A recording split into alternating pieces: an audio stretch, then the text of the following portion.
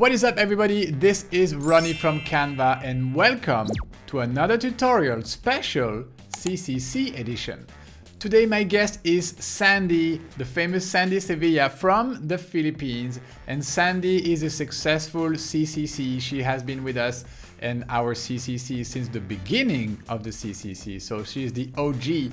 And Sandee is going to tackle one of the main pain points that we have seen coming up again and again in the Canva community. So not gonna reveal what it is, I'm gonna let her say it. So Sandee, are you here? And what are we going to learn with you today? Hi everyone! So yes, on this tutorial, I'll be walking you through on how you can create a perfectly optimized Facebook page banner for both mobile and desktop view. Sandee, I know you are involved in a lot of Canva communities, a lot of Facebook groups online. You yourself are an admin for a couple of these groups. Can you tell us what is one of the major pain points for Canva users in terms of creating graphics for social media?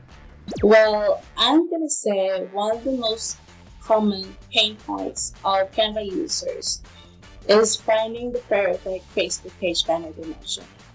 Because when they do the design on Canva, yeah, it's so pretty, it's so beautiful, but when they upload it into their Facebook page banner, the result is either the banner is way too small, way too big, your images are cut off, the texts are cut off, especially the important text, they are being cut off.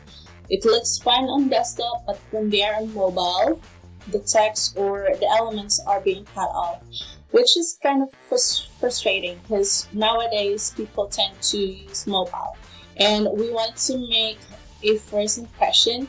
So once people come into your Facebook page banner, we want to make sure that we are conveying the exact message that we want to pass to our audience by just looking on our Facebook page banner. I think you're completely right, Sandee, and I've seen posts coming up again and again in the communities. I would say on a weekly basis, we have users asking, what is the perfect dimension for Facebook covers? I cannot figure it out. I cannot get it right. It's either right on desktop or on mobile, but I never could figure out how to get them right on both. So I would like to ask you, could you show us some of the Facebook banners that you have created for yourself or for your clients? Yes, sure. So I have here some of the FB banners that I've designed for my clients and for myself. And let me go through them one by one. So when creating a Facebook page banner, I make sure that they stay on brand with my client's branding. So you have to check first your client's branding guide and understand it so that you'll be able to convey the same exact message along with their branding. So for this one right here, I followed her brand colors, which is actually really clear on the background of her photo, which is a yellow one. And then this is the name of the page, Elevate Your Way to Freedom, and then her name. I added a bit of a highlight at the back of her name to make sure that it will stand out. For her background image, what I did is actually create a duplicate, and for the duplicate part, I removed the background so I can overlay on top of the original background image a white gradient to give it a fading effect and to make sure my texts are readable. And then here's her CTA right here. It's her call to action. So when they click on that, this is actually not clickable, but when you upload your banner onto Facebook, and then you have this button right here, when they click on that, it will open the post, and then you can just put in the link on the caption. And then for the second one right here, what I did different is that instead of using a gradient, I used a shape right here. So same pattern, I duplicate the image, so keeping the background, and then for the duplicate one, I remove the background, then just overlay it to give some room for the shape and overlay it on top of the original background image. And then of course, here's the text right here, the name. This one is kind of different because this one is like an event cover, but she wanted to make sure that when people come into her page, the event, they're able to see the details of the event right away. So she decided to use it as a Facebook page cover. So here's the name of the masterclass, some details on it, and the date.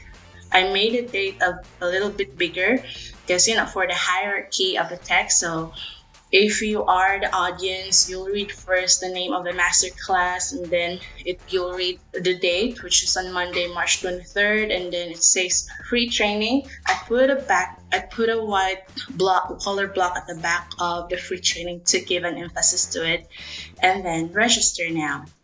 This one is very simple. My client has a very minimal branding guide, so just her image, and then I added a white gradient again to give a white space for the text, which is just be your own best friend abroad, and then the subtext right here and the date of the campaign. Here is also a different cover, so they don't want to add any photo of a person, or they don't have any headshot because this is like a clinic. So they put in the logo instead, and then the tagline and the link to their website as their CDA. This one is one of my favorite. This is also an event banner used as a Facebook page. So this is the name of the event, the name of my client, and then highlighting the date, the place, and of course the link where they can sign in. This one is really clean, just really simple. And then this one is my banner. For my banner, I decided to, of course, use my brand colors and then put in my headshot, my logo, and then my tagline. This is actually like a direct approach to tell people what exactly I do.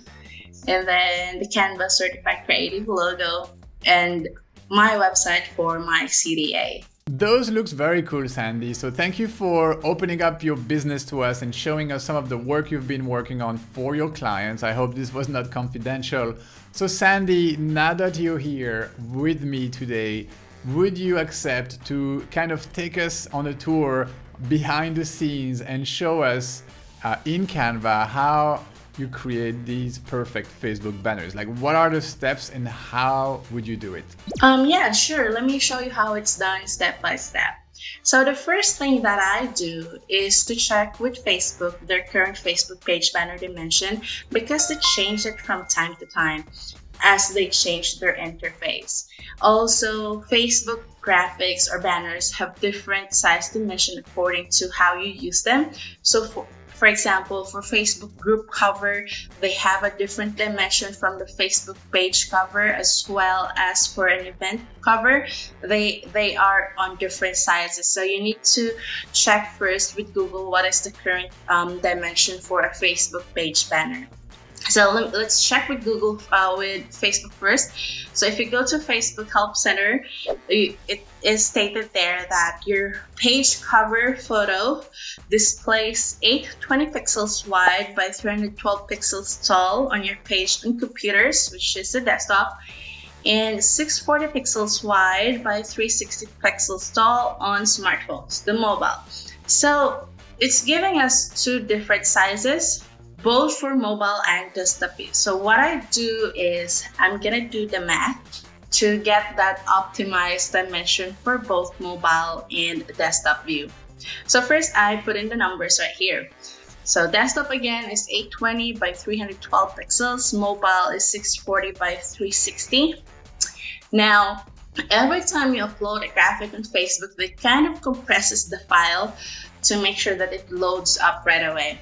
But it also loses the quality. So once you do it on Canva, I highly recommend to double the size first. So from 820 pixels to 312 on your desktop, it will now become 1640 by 624, and on your mobile, it will now become 1280 by 720. But we still got two different sizes here. So what I did is to get the highest number of each side to make sure that I'm able to cover all of the sizes. So for the width, the highest one that we have is the 1640. So I list it down here, 1640. And for the height, the highest one that we got is 720. Okay, so on your Canva, you can just go ahead and click create custom size, and then just key in 1640 by 720. So I got it open right here, an editor open already in 1640 by 720. Okay, so but since Facebook page banner had different sizes again, different views, let's proceed on checking them out and putting them on Facebook. So I'm gonna pull up a rectangle, and this one will be for my desktop view. I'm gonna change the transparency right here, maybe just 20 or 30. Let me change it to black so you guys can clearly see. Okay, so for desktop, it says 1640 by 624. 1640. So if you do it like that, you can see the number, which is 1640 for the width, and then you'll just have to adjust the height to 624. So that's 612, 624. There. That's already 624. Sorry, 1640 by 624. So this is your desktop view. So again, this one right here, your workspace, is 1640 by 720, is the whole image. But I wanted to make a marking so you guys can see which part is a desktop view and which part is the one for mobile. So I'm gonna pull up another triangle. So I'm just gonna duplicate this. And this time I'm gonna follow the sizing for mobile, which is 1280 by 720. 1280 by 720. So 1280 wide. Okay, that's way too big. 1280. Okay, I can't seem to put it into 1280, but I have 1281, which is closest. So I'll just use that one for the meantime. And then it is 720 pixels tall. So there you go, that's 720. Then you put it on the center. Okay, so this one right here, this little box right here is your mobile view, of course, because it's smaller. And this one right here is your desktop view. Now, if you put them all in the center, it creates an inner rectangle. This is your safe zone. So if you wanted to make sure that your text, your images, your logo, CTAs won't cut off on any device, make sure all of them are inside this inner rectangle. Let me create rectangle right there. Okay, so this one is your safe zone. So this safe zone, they don't change. Even if you are on mobile or in desktop view, it is visible on both devices. So again, you need to put all of your important elements on this side right here. All right, so I made a template that you guys can follow. I can share this right after this tutorial. And then here are some covers that I made following this this dimension. So I used my Facebook page cover, and this is how it looks like on mobile view. See, this is the safe zone. Let me just bring it up. So there. So if you are on mobile, it is still there. My headshot, my logo, everything is clearly visible. And if you're in desktop view, it's still the same, text and images don't cut off, but of course, it is focused on the safe view, which is this one. All right, so I hope that makes sense. And you don't have to put everything just on the center. You can do a variation as long as they are inside the safe zone. For example, this one. So let me just copy again that safe zone, safe zone box. Okay, see right there. So this part right here won't cut off in any device view.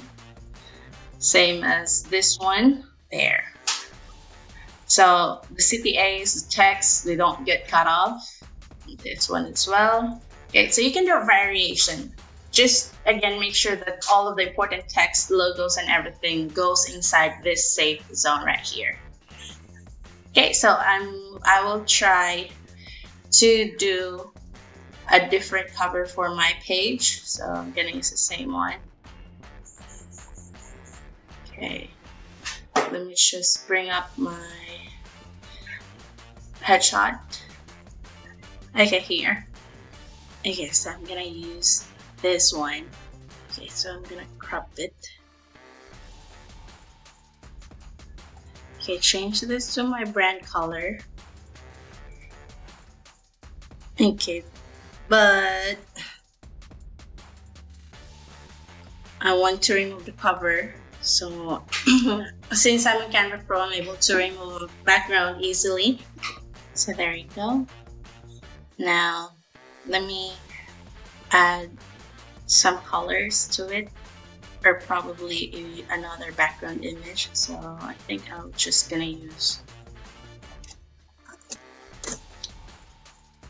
okay, and I think I'm gonna use this and change the color to my brand color.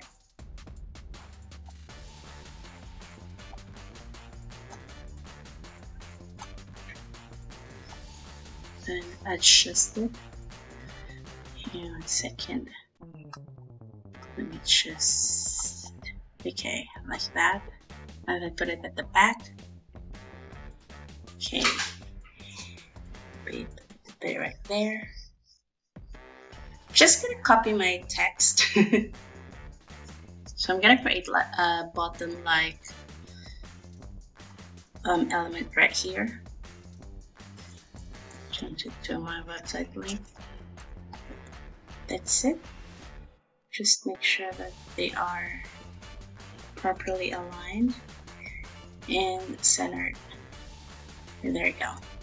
Okay, now we'll need to check and make sure that they are on the safe zone. So I'm gonna copy this safe zone box right here that we came up with. So you can just Control C and then Control V. It will be copied in the exact place where the original one is. So yes, we are on the safe zone. But let me just highlight how it will look like on the desktop view. So going back right here, I'm going to copy this desktop view right here. This one. I'm going to copy this, Control C, then go back down, Control V. So this is how it will look like on desktop. I'm gonna delete that and then copy the desktop view right here. This one, this guy right here. I'm gonna copy it and place it here. And that is how it will look like on my mobile. Okay, now on the downloading part, the best thing to do is to download this as a PNG file. So JPEG usually works well if it's just a photo, but for graphics, the best way to go is the PNG file, which gives you a higher resolution instead of the JPEG. I think PNG files with Canva has 95 or 96 dpi resolution. So yes, download it as a PNG file. Thank you so much, Sandee. This was amazing. I really love the way you create this safe zone. I actually never thought about this, never did that myself. I was always like trial and error and see if it would fit on both mobile and desktop, but you have a very like functioning system to create these Facebook banners. So Sandee, could you let us know where can people learn more about you? Like if they want to work with you or follow your tutorials, where can they find you? Yes, you can follow me on my Facebook page and Instagram, which is Sandee Solutions. That's where I post my most recent Canva projects and tutorials. You can also check the services I offered on my website, which is sandeesolutions.com. Thanks! Again, I'm sure our users and our viewers will appreciate your tutorial. They will show you some love in the comments. So guys, just rush out there and show some appreciation for Sandee for showing you these tricks and for helping you create the perfect Facebook banners. So of course, we also would like to see your Facebook banners. So please get in there, create a Facebook banner and show it to us. We would love to see that in the comments. And that's it for me today, guys. This was your show. Don't forget to go check out Sandee's social media channels, Instagram, Facebook page, and her website. If you need some graphics done, she's your girl. So that is it for this week. Thank you, Sandee Sevilla, and I am Ronnie from Canva. I will see you in the next video.